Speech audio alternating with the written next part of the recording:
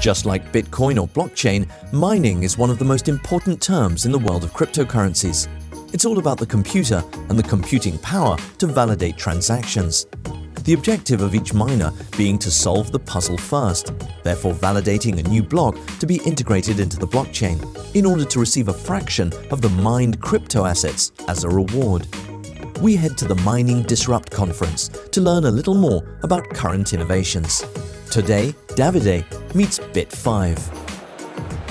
Guys, can you introduce yourself? Sure. My name is Richard Acosta. I'm the COO for Bit5ive. Bit5ive is an all-in-one solution.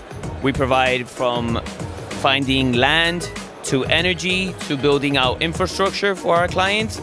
And once we develop everything, we turn it over into a management agreement. This that you're seeing behind you is our Pod5ive. This is the 4th generation of the pod. It's a 1 megawatt container, air cooling, runs an evaporating cooling system in the back.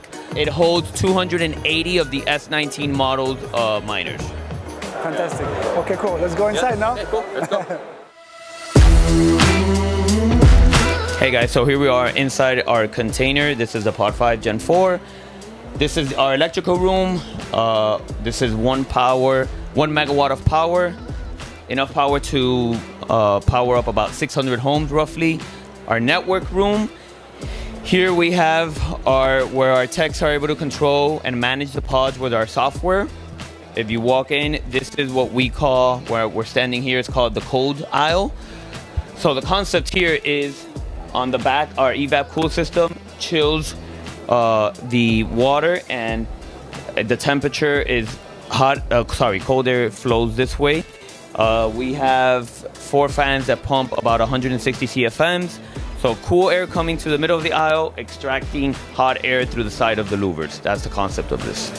So the hot air, so I understand well, is pushed on both sides. Correct. So your miners are racked here. They are sealed through this foam, and then when the louvers are open, hot air, so much air is pumping this way that the hot air is extracted through the back of the miners to the outside. Compared to the other kind of containers we usually see, there's no extraction on the outside of the... There's no extraction on the outside, correct.